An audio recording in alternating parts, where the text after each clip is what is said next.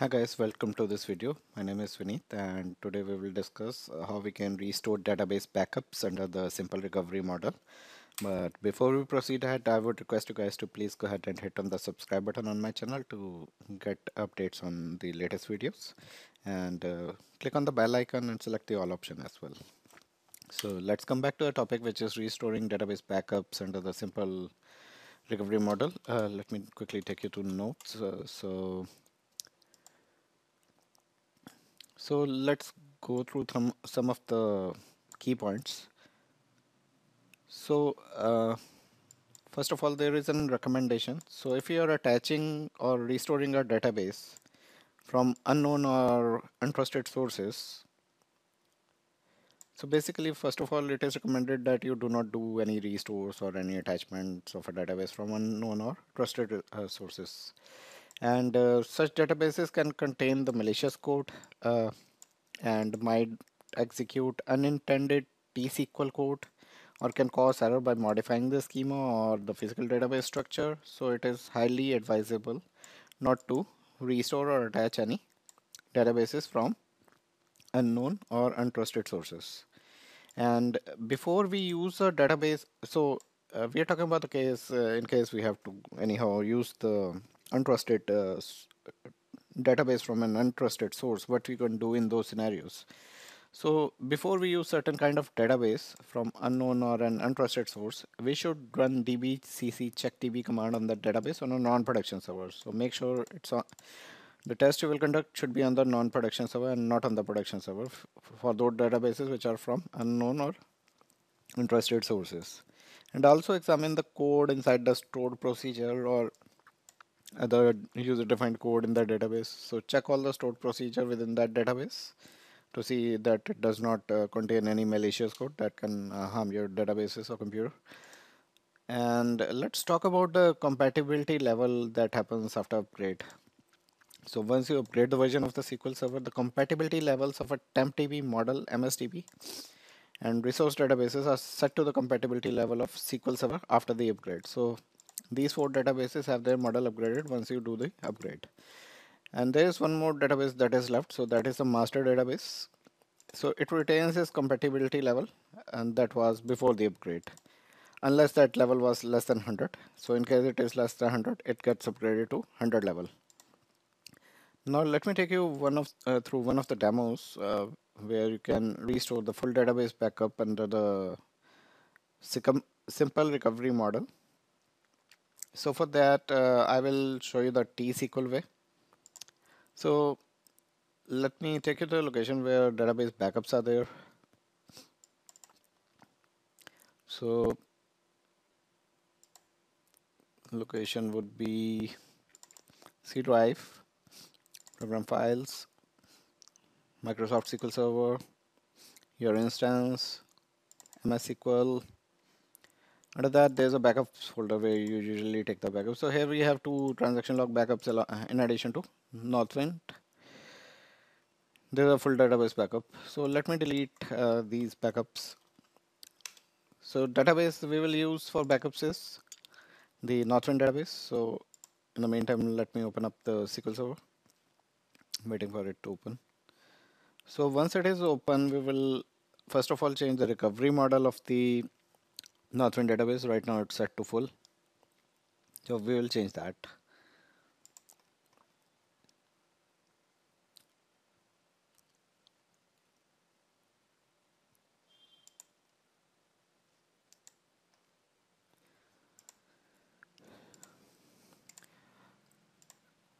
So basically, there's a question, how do we select a recovery model for the database? So if you go to Northwind properties, there's a properties box under the options section. What you will see is the recovery model of this particular database. So right now the recovery model of this database is full. The criteria behind selecting this recovery model is why do we select full recovery model? Under full recovery model, full recovery is possible. So in addition to restoring the full database backups, you can also restore differential backups as well as the transaction log backups. So in other words, we can say that you can do point in time restore. But if you just select simple model, restoring the transaction log backups option is not available for us. So right now I'm converting the recovery model of this database to simple recovery model. So under this model, we cannot take any transaction log backups and cannot restore any transaction log backups. So it's basically a simple recovery model. So let's go ahead and do a task of taking backup. So let's take backups. So we are taking backup of Northwind database. Backup type will be full.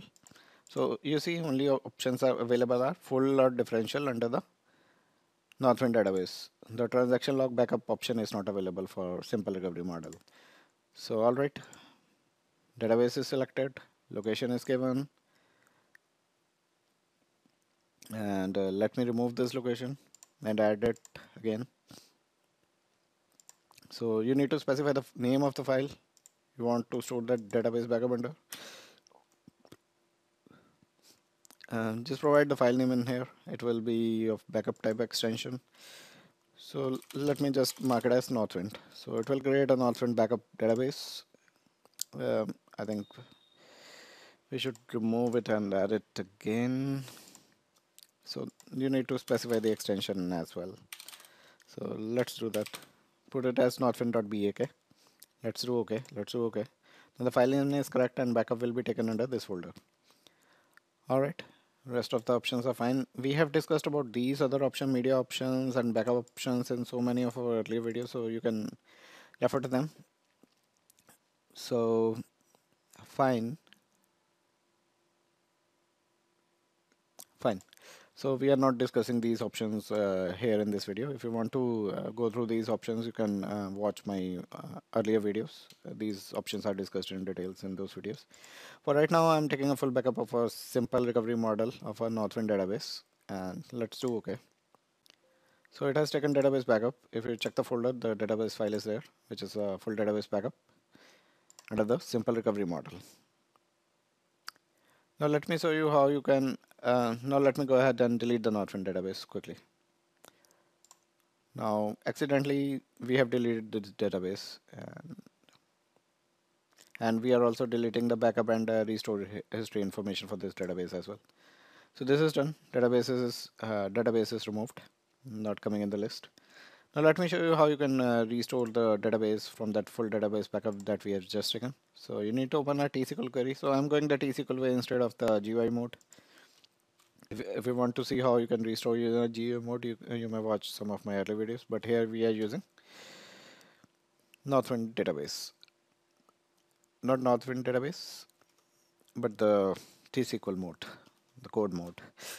Alright, so you need to be in the master database. One second. You need to be in the master database in order to take backup. You shouldn't be within the Northwind database, although this database is not there. You shouldn't be under any other database. You should be under the master database. Put a go statement after this. After that, in order to restore the database, you can type it along with me. So you need to type the restore database statement, and you need to spell the name of the database, which is Northwind. And you need to specify the resource. So we are restoring it from a file, and you need to give a file location. So file location, you can copy it from here. You need a complete path to that file. So under the backup folder, so backup is stored with northwind.bak file. Fine. And you need to just type go statement after that, and let's execute this code. So database will be restored after that. So let's see. So it is saying that this is an incorrect syntax near file. Let me see what are the options. So from disk should be the option, not from file. So let's do that. So correct it to disk, it shouldn't be file. So now the database backup is restored. And if I refresh the databases here, I will see a Northwind database in there. So yeah.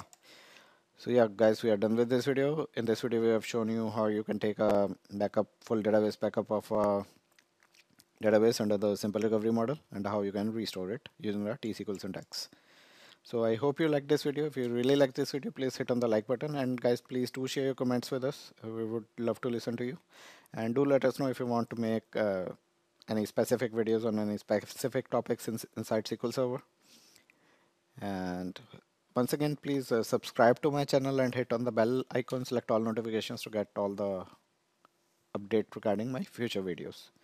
Thank you once again. Have a wonderful day ahead.